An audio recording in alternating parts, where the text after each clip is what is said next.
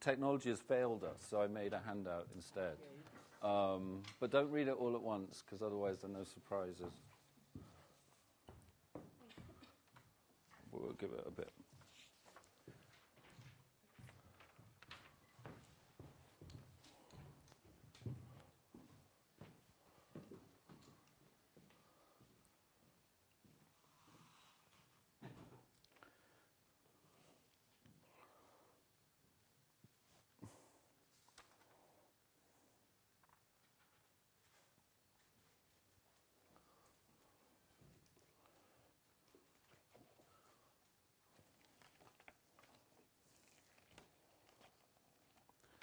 As a result, I had to go to Waterstones to buy another copy to put on here. How many do you have? I think actually that no, there may be two at home, but one is definitely sort of dog-eared.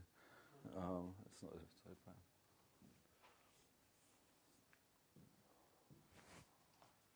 Should I wait a couple more minutes? Yeah, let's wait till about 25 to or something.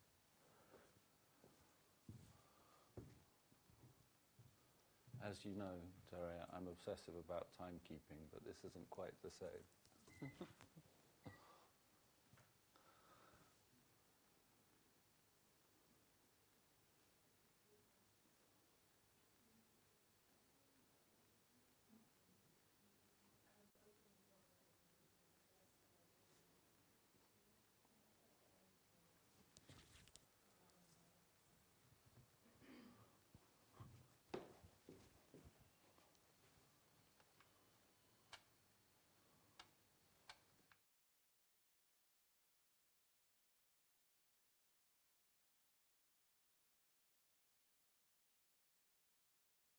Start. So welcome, the few of you that are here. My name's Tim Beasley-Murray. I teach a variety of things, literature and philosophy.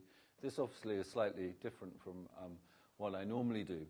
But just to explain to perhaps you how I got to this, perhaps, who here has read the text, by the way? Okay, well, we will read it together. That's absolutely fine. Like many parents, I ended up reading this for about 3 months every night in a row. And every evening I come down and I say to my wife, but there's some strange things going on here, right? What is this about?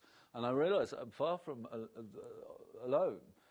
But after a while of all these conversations, I thought, well, I'll just write something. And 7,000 words later, I'd written a proper academic article that I published in really the best sort of children's literature journal, so I was quite pleased with, which is quite interesting if you think that this text is exactly 497 words long, so 7,000 words. I think more like 8, actually. 7.5 is quite a lot.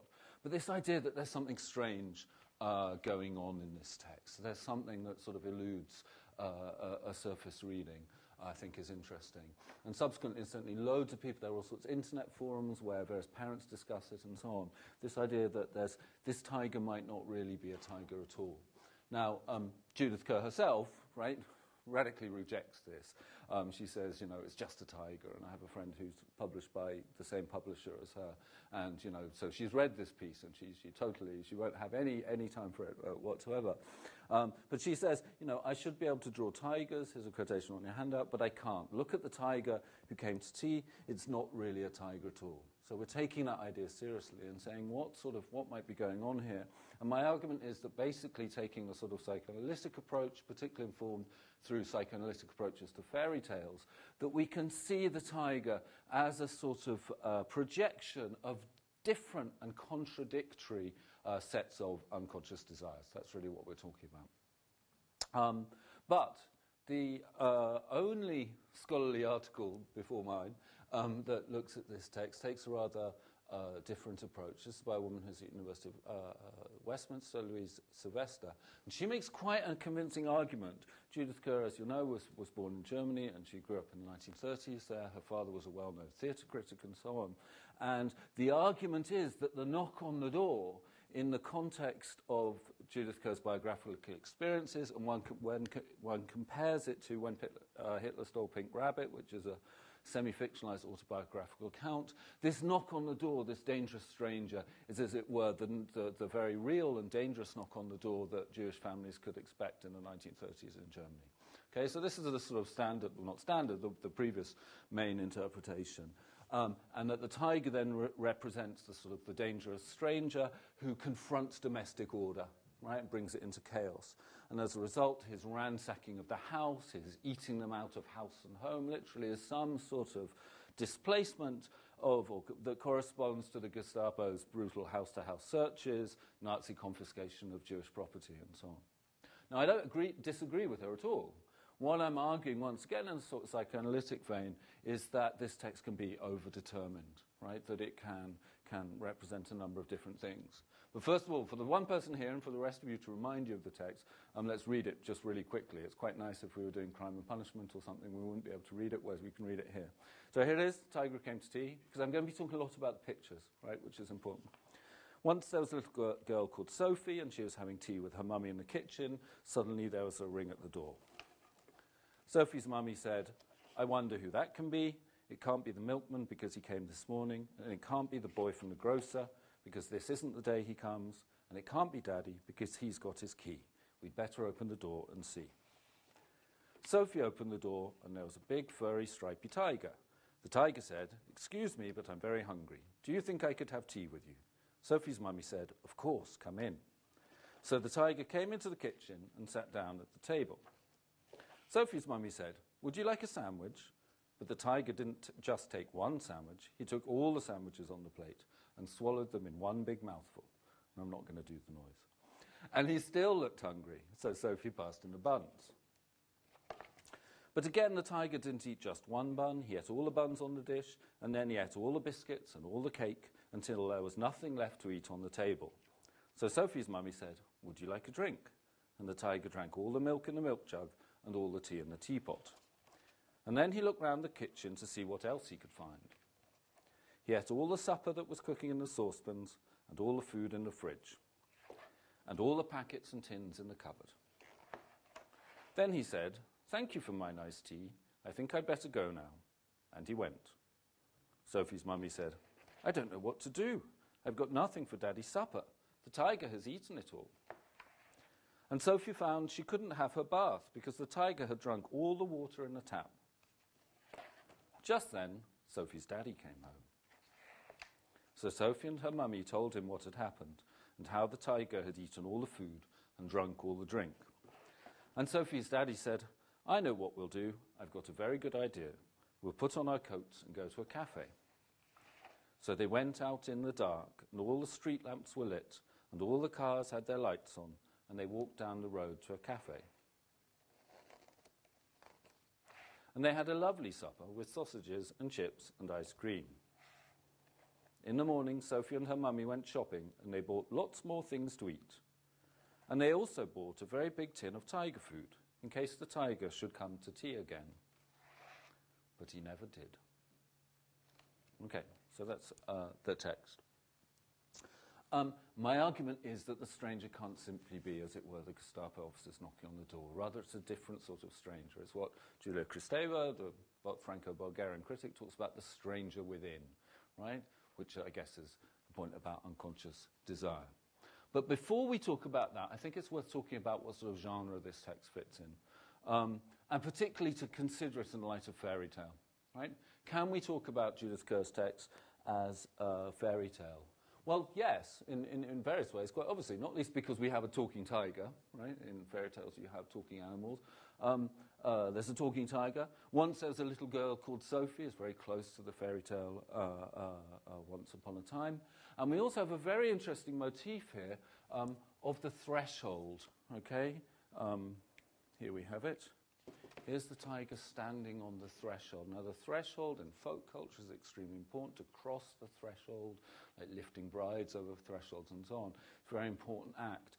To invite the stranger over the threshold is to deliver yourself into his, because it normally is his power. Think of the what are they called, the little goats and the wolf that's knocking on the door and so on.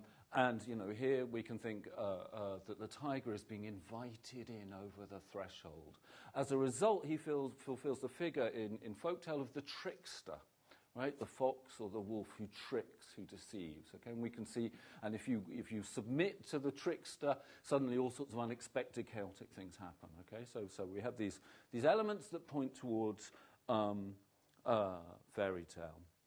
On the other hand, obviously, no, right? This is not a fairy tale by any means. This is an absolutely modern setting of the 1960s. The book came out in 1968 with refrigerators and cafes and so on. And we have, in terms of heroes, we have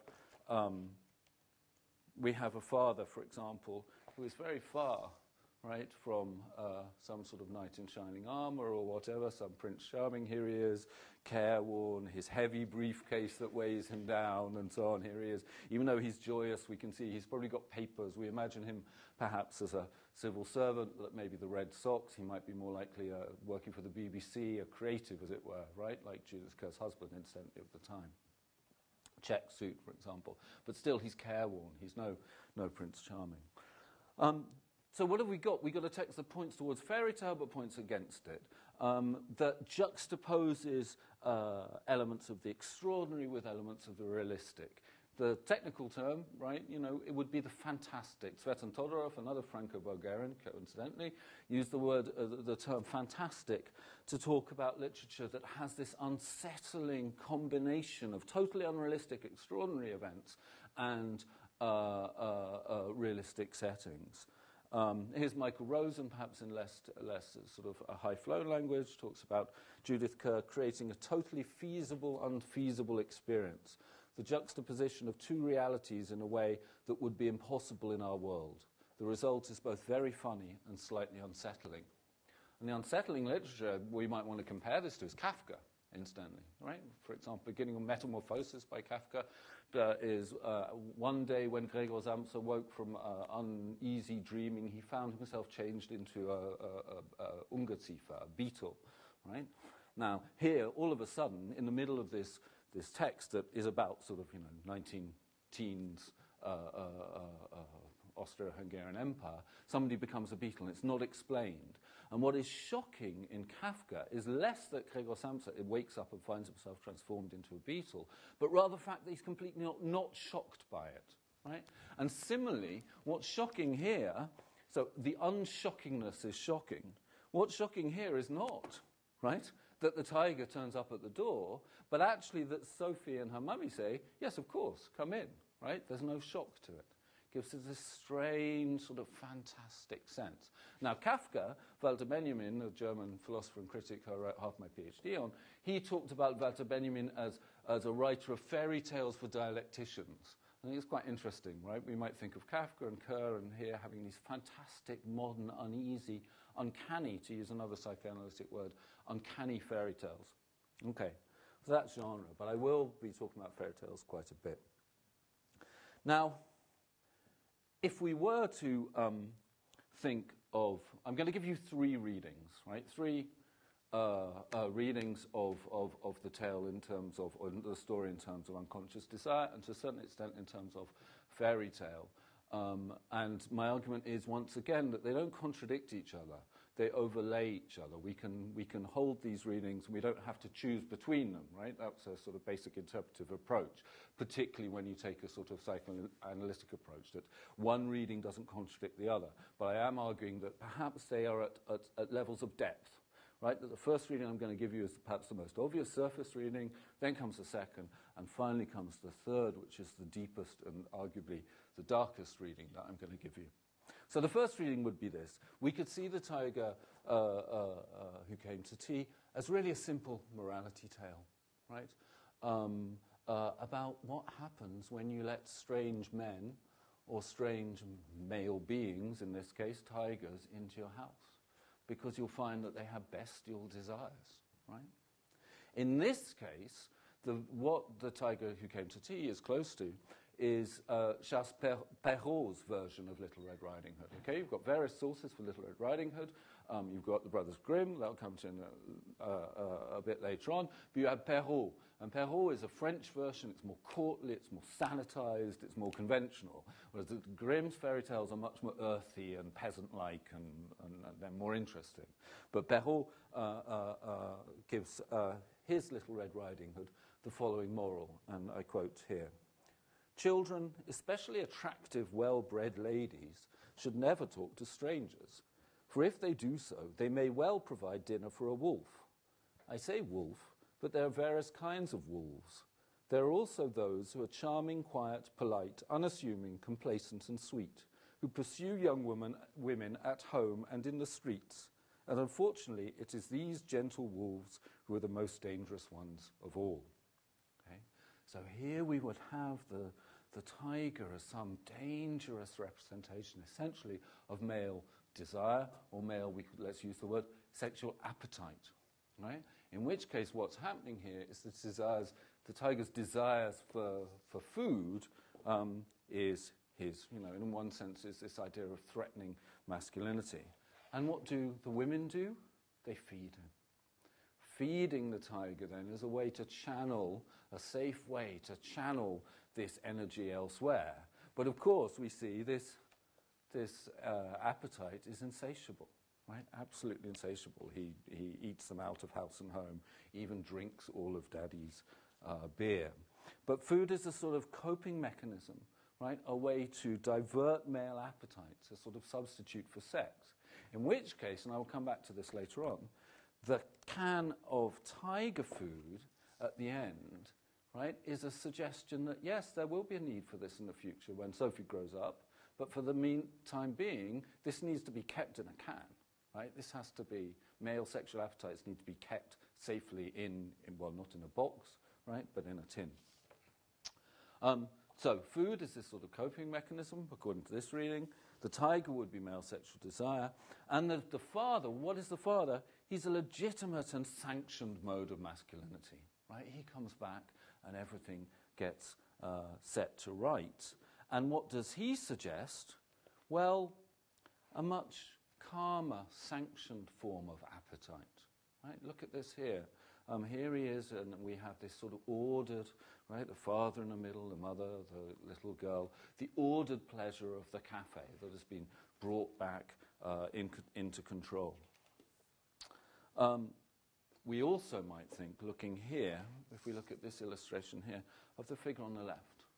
Now, any avid readers of Judith Kerr, who does this guy on the left remind us of? The burglar from Mog, right? Wearing a flat cap and a check jacket. He's the sort of dubious character that actually the tiger is. The sort of person who needs to be kept away. We can see, by the way, how he's mirrored, right, with the father. So here the check top, here the check trousers. Here the leg going this way, the leg going that way. They're represented as mirrors but opposites. The father here in his sensible, ordered family grouping, and this guy who's now sloping off, right, who's disappearing. The sort of dubious, wolfish figure that is the real-world equivalent of this glamorous tiger, right? So this would be the reading of it, one reading, the first reading, what I'm calling a patriarchal reading. Because in this case, the purpose of the book is to warn little girls that they have to stick with things as they are. It's a sort of conservative patriarchal reading. The second reading is rather different, although it shares various elements with the first. And this would be to see the tiger came to tea in terms of dream, right?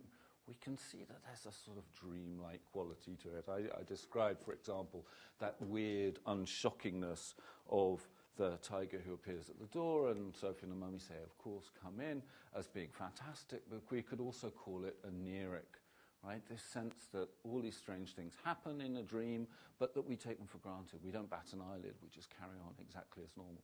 There's definitely a dreamlike or oniric quality here.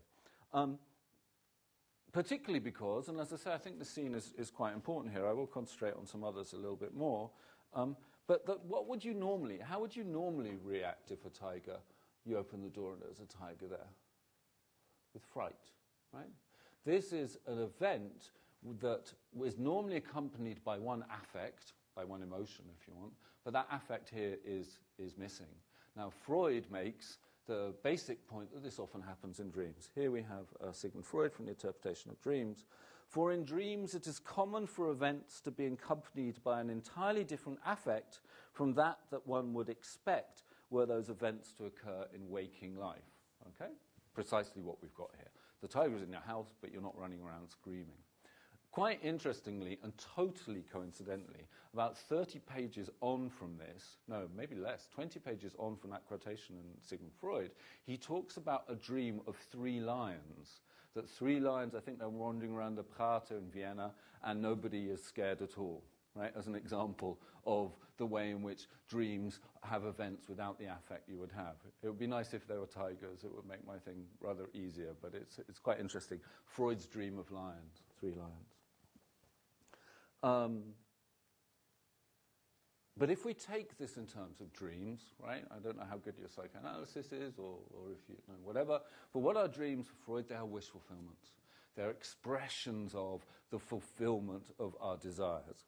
In which case, right, what would the wish fulfillment be going on here, and whose wish fulfillment is it? Well, my argument would be that it is the desires of the women, fundamentally. So instead of seeing the tiger as sort of dangerous masculine sexual energy that intrudes on the domestic scene, here we can see the tiger as a sort of the fulfillment of wish. We actually want a tiger to come. Bettelheim, and this is the important text, and it's really very old-fashioned, but it's really quite important. Bruno Bettelheim wrote a great book called, much sort of in a way discredited in various ways, but still interesting, called The Uses of Enchantment, the Meaning and Importance of Fairy Tales. He does a thoroughgoing psychoanalysis of all the fairy tales, and they're still interesting, the insights that they have. But he says, makes a really very, very obvious point that in fairy tale, dangerous animals may symbolize the untamed id, not yet subjected to ego and superego control in all its dangerous energy. But that, of course, is still desire.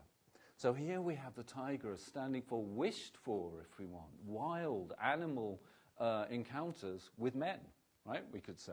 He somehow represents something. And we could, for example, look at these series of male callers who it could possibly be, right? So Sophie's mummy said, I wonder who that can be. It can't be the milkman because he came this morning. Well, a milkman is this rather rotund, middle-aged man. He's not exactly very dynamic or attractive. Can't be the boy from the grocer because this isn't daytimes. Well, he's a young boy. This would be boring in another way. And it can't be daddy because he's got his key. Now, this is quite an interesting illustration. He's sort of rakish. His pose is slightly, right? And he's got one hand in his pocket. He's got a hint of a smile, but he's got a key. He's got that sense of domestic propriety. He's got his key. This is what's, the tiger is normally kept under lock and key. Daddy has the key. There's something slightly ambivalent about it. And who does arrive? Well, it's the tiger. Exotic, glamorous, matinee idol looks, right? The tiger is precisely sort of Clark Gable figure who you would want to come in the door. And what happens then is a complete disruption, right, of the patriarchy, complete disruption of the normal roles and so on. So first of all, we start in this very ordered maternal space, matriarchal space, if you want. I'll come back to that. But soon things began to become a bit crazy. What's more, if we go right at the end, the house is a mess, the supper hasn't been made, and so on. We see women being allowed through the tiger to break out of the roles prescribed to them. Right? In fact, the internet commentators, some of them are great, and one of them makes this point, in fact, the whole story is about how mummy's been on the gin all afternoon, the house is a mess, and she invents this thing about the tiger, right? But that's got something. It's the way in which the tiger allows domestic hierarchy to be thrown into the air, and what we get is this riotous, carnivalesque, and I mean that in the actual proper sense of the way in which carnival overturns hierarchies, overturning normal roles, normal relationships, right? And a celebration, not of sort of, sexuality or desire as within, conjugal duties, but here as excess, as play, right? You can see this extraordinary stuff. I'm not saying it's sex, right? Don't get me wrong here. But we get this joyful celebration of excess and of bodily function, right? Eating, drinking, play, making a mess, and so on. And once again, let's contrast, okay, the seriousness, where is he? The seriousness of Daddy. Look here how when he comes back, how big he is in comparison to the women. Look how he sits in a chair as if on a throne, suddenly restoring the patriarchy, as if in judgment with this sort of troubled brow. And here they are, what's she doing? She's complaining, she's explaining, but she's almost supplicating, right? And here he is in judgment. And here, all the fun has gone. It's almost like he's saying grace, it occurs to me, that he thinks, we must say thanks to God before we have our sausages and chips and ice cream. What this reading would suggest, which would be a sort of feminist reading if you want, is this tiger who came to tea is a sort of subversive articulation of female desire that stand in opposition to the patriarchy. And what's more, an articulation of female solidarity. This is sort of Mummy and Sophie's secret, right? Yes, they may explain to Daddy what's going on, but he doesn't look like he believes anything. And afterwards, who goes and gets the tiger, the tiger food? It's Mummy and Sophie. This is for them, right? They know about this stuff. And he either doesn't know about it or he doesn't believe it. It's a sort of secret between women, between mother and daughter. So this would be, right, the next level. So we've had a sort of patriarchal level. We've had perhaps a feminist level, if you want. And I realize, by the way, we're not going to be the whole of the full hour. I cut a lot of material out of my... but that's fine. We'll have time for chat, and you can disagree with me. The final level, I'm going to suggest, is an electoral level. Okay? Because let's look at it again. We talked about Perrault's reading version of Little Red Riding Hood. In fact, the version that The Tiger Came to Tea maps onto better is the Brothers Grimm. Okay, and this is the one that probably we're more familiar with. And here's Bettelheim on Little Red Riding Hood, or what he calls Little Red Cap. It's rather, I can't remember, was it written in English or German? He emigrated to the States, but anyway, probably in English, so it's his version. Little Red Cap, in symbolic form, projects the girl into the dangers of her Oedipal conflicts during puberty, and then saves her from them, so that she will be able to mature conflict-free. This is basically Bettelheim's reading of fairy tales full stop. Is there ways in which children learn to express but manage their underlying unconscious desires? Okay. The maternal figures of mother and witch have shrunk, and hold the word shrunk for a moment, shrunk into insignificance in Little Red Cap, where neither mother nor grandmother can do anything, neither threaten nor protect. The male, by contrast, is all-important, split into two opposite forms. The dangerous seducer, i.e. the wolf, right, who, if given into, turns into the destroyer of the good grandmother and the girl, and the hunter, the responsible, strong, and rescuing father figure. So the argument is that the women are sidelined and threatened, right? And that the male figure, the father figure as it were, is split into two.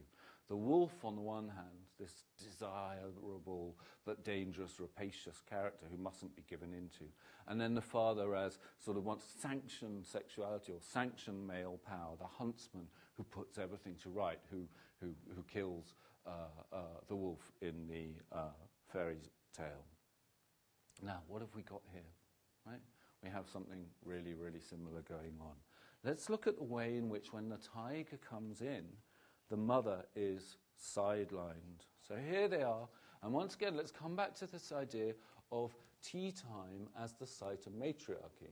Now, I grew up in a sort of, reasonably posh traditional household, and it was basically a patriarchal space, but tea time was a matriarchal one. Had in the kitchen or the nursery or whatever it might be, it was where, think of the expression, who's going to be mother?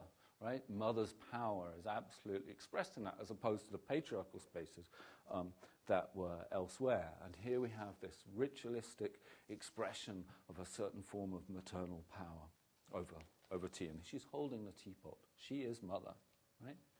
But what happens is, first of all, Sophie takes matters into her own hands. She breaks the rules. She stands up. She offers the food to this curious guest. And finally, right, the mother's hold on power on the teapot literally is removed. Here he is, completely breaking all the rules of matriarchy. And now the mother's gone, right? It's simply Sophie and the tiger. Okay, just the tiger now. Sophie and the tiger. Doing this strange, sort of extremely sensual, one would argue, at the very least, sort of dance of two, right? Here she is stroking herself with the tiger's tail, right? And then gradually, right, the debris begins to settle. This is, one could argue, a revolt of the daughter against the matriarchal hierarchy of tea time. Through the tiger, Sophie can symbolically play at being mother, right? Dance with this male figure, excluding her real mother to dally amorously with this alluring and dangerous daddy figure, right? Now, you know, the idea that Little Red Riding Hood, perhaps the tiger who came to tea, less obviously, is based on this strange attraction, right? Is not a new one. The stuff doesn't work, but Gustave Doré's illustration of Little Red Riding Hood has this very famous illustration of Little Red Riding Hood in bed, right, with the wolf. And Bettelheim says, the combination of feelings her face and body suggest can best be described as fascination. It's the same fascination with sex and everything surrounding it. Sorry, that which sex and everything surrounding it exercises over the child's mind. Or, for example, I've got another quotation I didn't put out here. Juna Barnes, the American writer, said, her quotation is, "Children know something they can't tell. They like Little Red Riding Hood and the wolf in bed." Right? You know, there's quite an established tradition of thinking about this, not simply in psychoanalytic terms in that way. And it's hard to look at pictures like this, right, without seeing at least the sort of, this is a sensual expression of some sensuality of some sort. Right? And the father is likewise split into tiger on the one hand, we'd say, and huntsman. Here's Bettelheim again on the figure of the huntsman in fairy tales. The hunter of fairy tales is not a figure who kills friendly creatures, but one who dominates, controls, and subdues wild and ferocious beasts.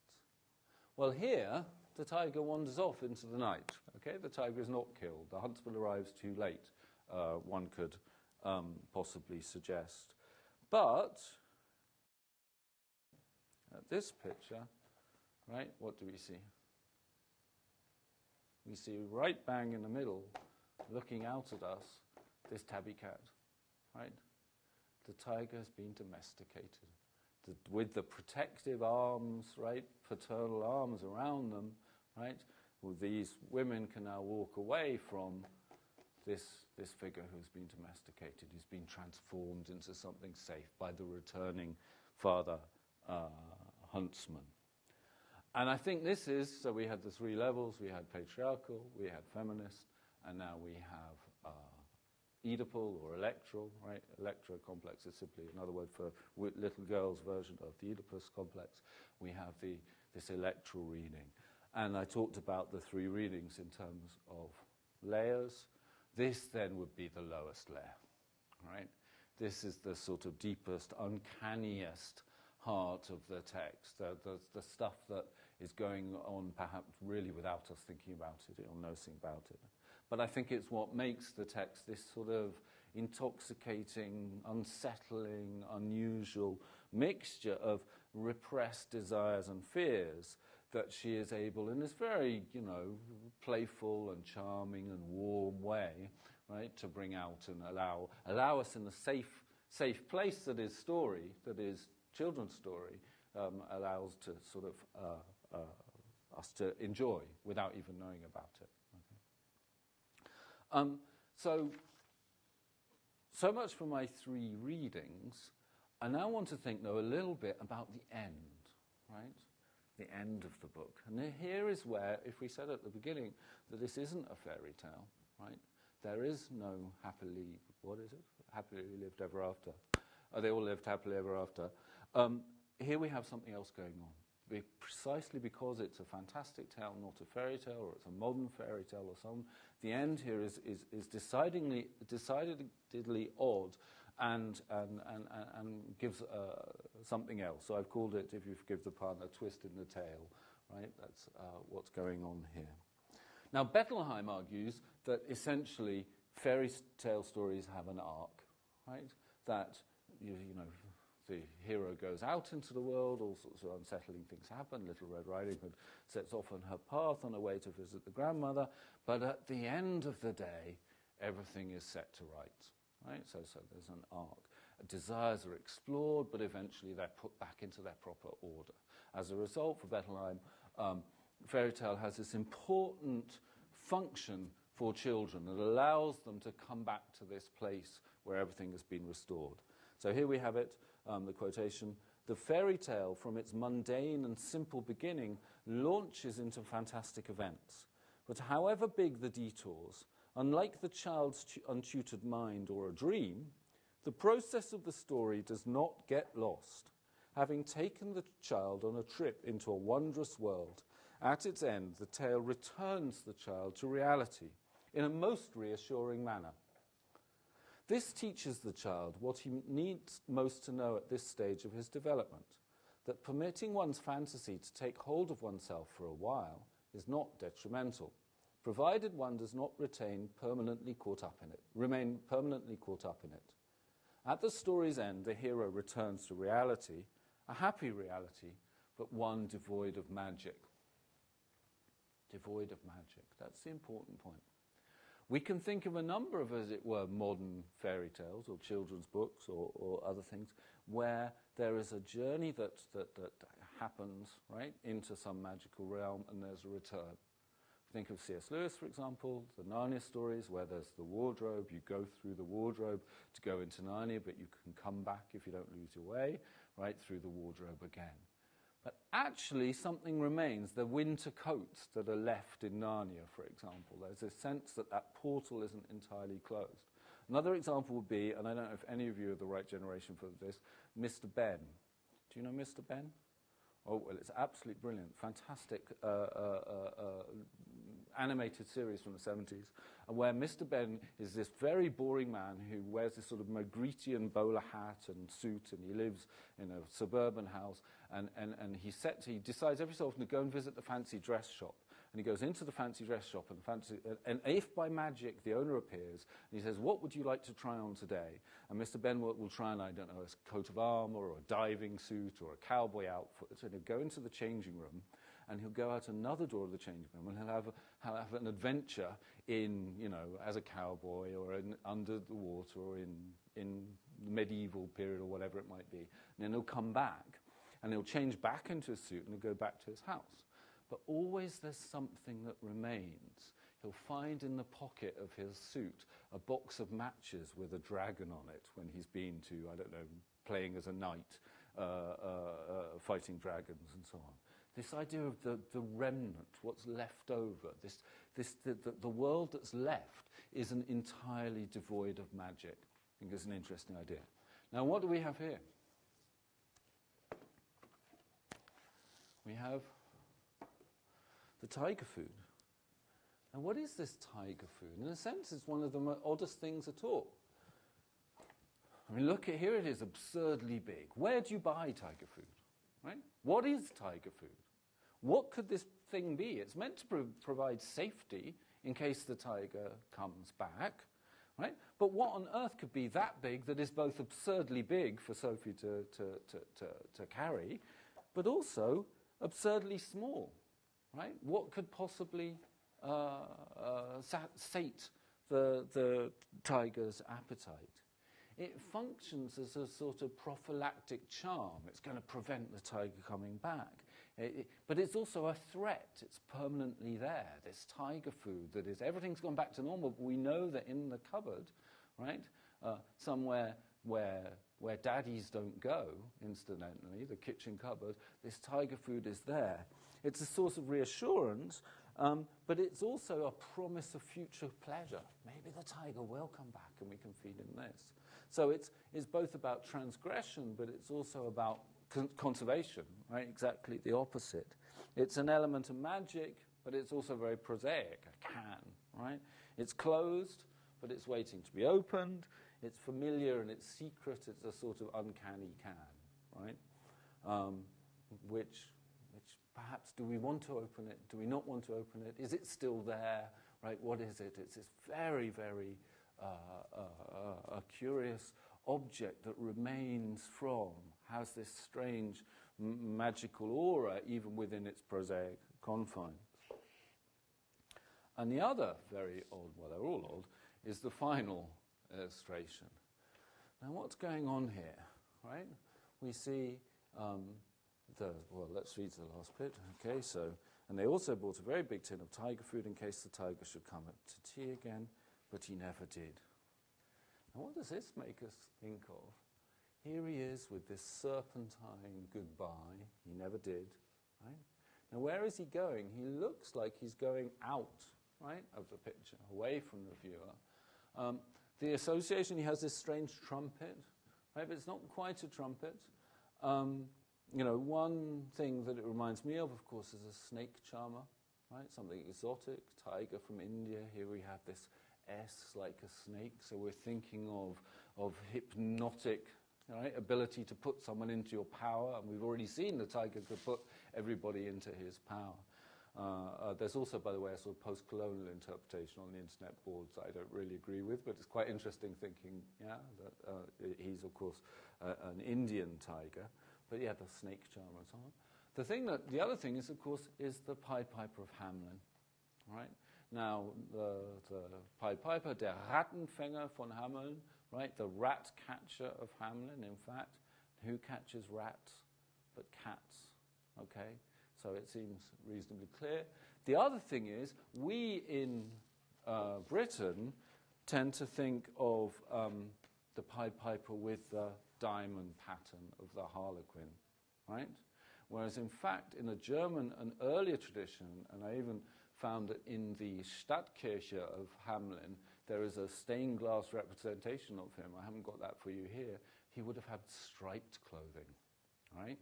With the Pied Piper would have been striped, not harlequined, not with the diamonds.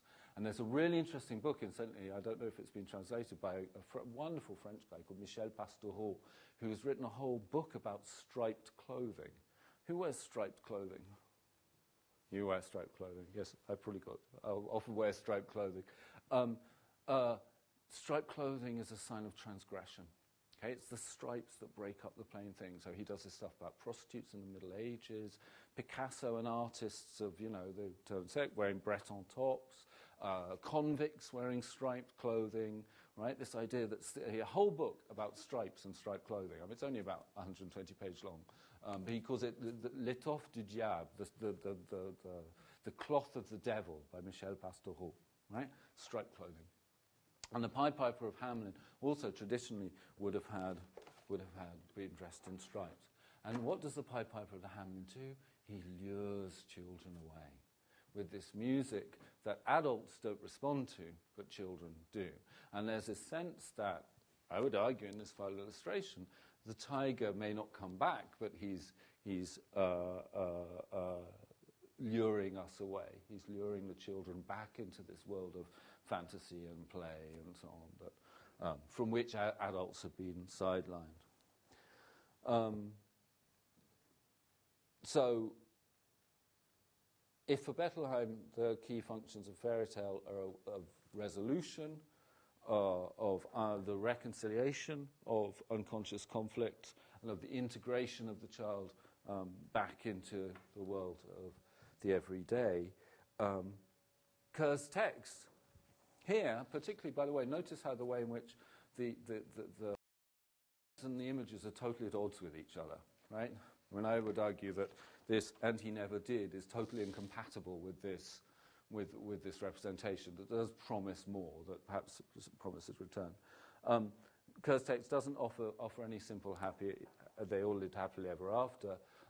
Rather, the repressed is bound to return. Right? And that's a fundamental insight of psychoanalysis, that whatever is repressed desire will return at some point. You know, perhaps when we're old enough for it to be right.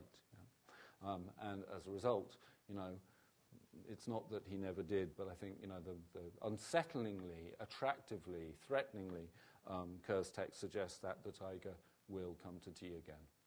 So there we go. Thank you.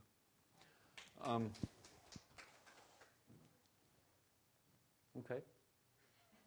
That's my lot. What do we think?